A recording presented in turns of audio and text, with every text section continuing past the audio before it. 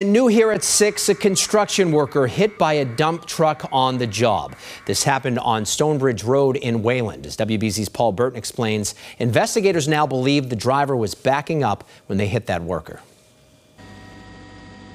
I heard a lot of honking and yelling. I mean, it sounded like big trucks honking or something like that. Frightening scene in Wayland as emergency crews respond to a crash involving a construction worker.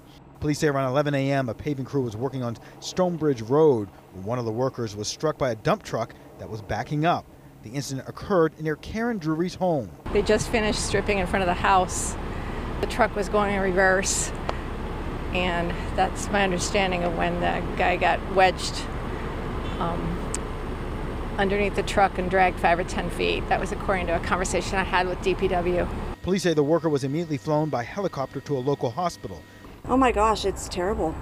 Terrible news, I do. I hope he gets out real soon. It's scary because you think this is like pretty routine work that they're doing. Neighbors say work crews have been busy here all week.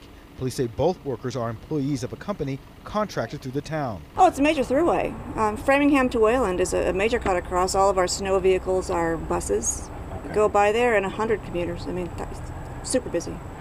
The condition of the worker remains unknown at this time. No other injuries were reported. The incident remains under investigation. In Wayland, I'm Paul Burton, WBZ News.